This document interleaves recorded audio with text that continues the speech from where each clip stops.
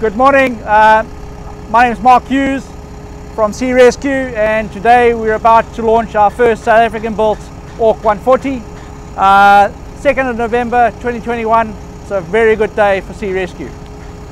Yeah, so going in behind us, hull number 3, the first South African built, entirely South African built Ork.